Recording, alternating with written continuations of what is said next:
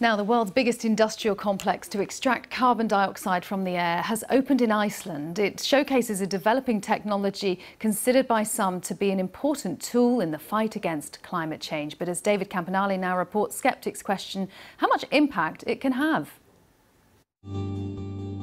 Climeworks Orca is the first plant ever in commercial operations for direct air capture and storage that starts serving customers today. A futuristic vision of how to save the planet from runaway climate change, or a futile expense that distracts from the urgency of slashing CO2 emissions. In 2017, we celebrated a pioneering moment. In a promotional video, Swiss startup Climeworks announced the opening of the largest direct air capture and storage plant in existence in a partnership with Icelandic company Carbfix.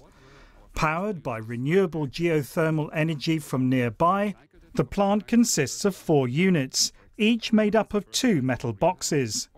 These suck carbon dioxide directly from the air, mixes it with water, and then sends the product deep underground, where it gradually turns into rock. Storing carbon underground can be done at massive scale, and it is really, really reliable to store that carbon underground, 2, 3, 4 kilometres underground, where it can stay for millions of years and be safely and securely monitored so we know exactly where it is. Our plant captures CO2 by drawing air into its collectors with a fan. Direct air capture is one of the few technologies extracting carbon dioxide from the atmosphere. Its supporters say it's vital to limit global warming, blamed for causing more heat waves, wildfires, floods and rising sea levels. But sceptics point out that the climate crisis is worsening because of the relentless burning of fossil fuels, and it's these that need to be cut. Last year, global CO2 emissions totaled 31.5 billion tonnes, according to the International Energy Agency.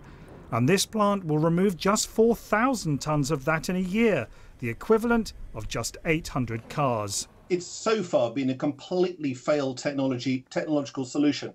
There are, of course, much better solutions out there. Solar panels, wind turbines, the emerging industry of green hydrogen. This is a kind of very, very high-end solution. We prepare the CO2 for the storage process. Direct air capture is at the cutting edge of climate technology, but due to their cost, there are only 15 such plants worldwide. David Campanale report. That's it from me. Goodbye.